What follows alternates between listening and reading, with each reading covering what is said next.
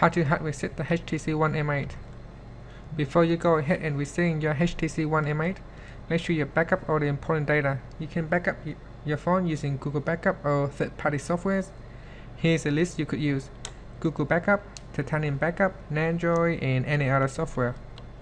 When your phone is frozen or you are selling it to someone else, you might want to hard reset it so that all the data on the device can be quickly wiped out clean and all settings will go back to the default factory settings. Now you can use the settings menu to reset your HTC One M8.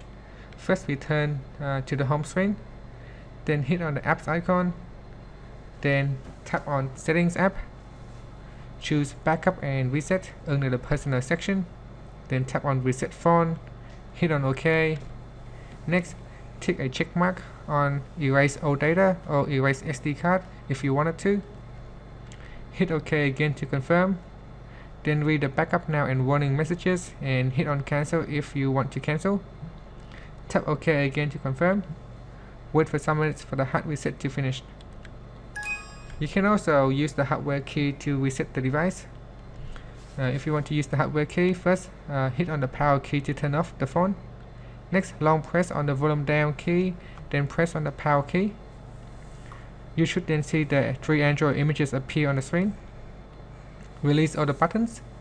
Now use the volume down key to move to factory reset and use the power key to choose. The phone will then finish the process for you.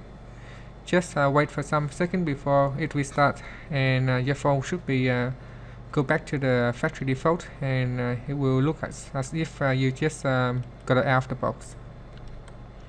Thank you for watching this video. We hope you find it helpful. Please subscribe to our channel for more video tutorials.